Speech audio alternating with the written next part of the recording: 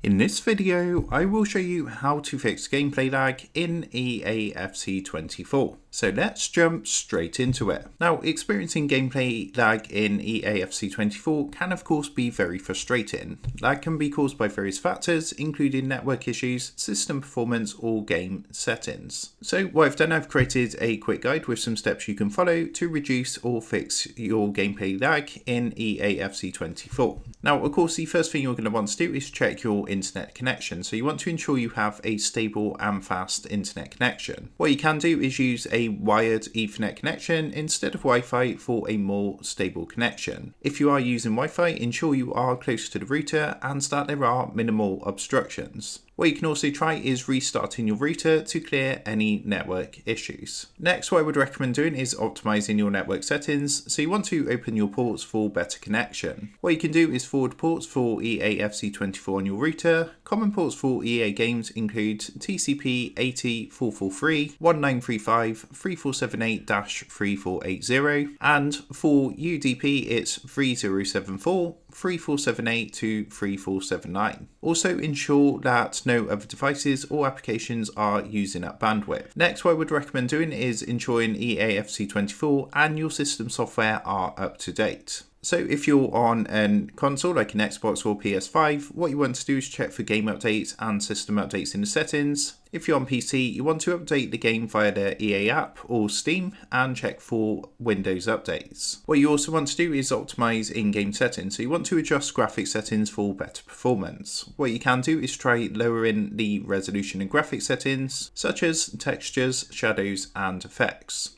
Also, turn off VSync and anti-aliasing if they are enabled. Now, if it is available to you, what you can do is switch to performance mode instead of quality mode for smoother gameplay. Also, make sure to close any background applications, so any unnecessary background applications. If you're on a PC, you can close off applications running in the background that might be using CPU or memory. If you're on console, of course, make sure no other apps or games are running in the background, which can cause lag on EA FC 24. So what you can try next is adjusting your power settings. So you want to ensure your device is set to high performance. On PC, what you want to do is go into your control panel and then power options and select high performance. If you're on console, you want to ensure you're not in power saving mode. Make sure as well that you do check the system requirements and that your PC does meet the minimum or recommended system requirements. So compare your system specs with the game requirements and upgrade hardware if necessary for a more smoother experience. Also, make sure to optimize your disk space and ensure there's enough free space on your hard drive or SSD. So make sure to clear out any unnecessary files and applications. And you can also try defragmenting your hard drive if you are using a HDD, although you don't have to do this if you are using an SSD. Now, on Windows 10 and 11 there is a game mode, so you can actually enable the game mode for optimized gaming performance. To do this, you want to go into your PC settings, go into gaming, game mode, and then turn it on. Now, if all else fails, what you can do is try reinstalling EA FC 24. What you want to do is uninstall the game and then reinstall it from your preferred platform, whether that's the EA app, Steam, or of course if you're on console, that's going to be the console store. Now, by following these steps, you should be able to reduce or completely eliminate gameplay lag in EA FC 24.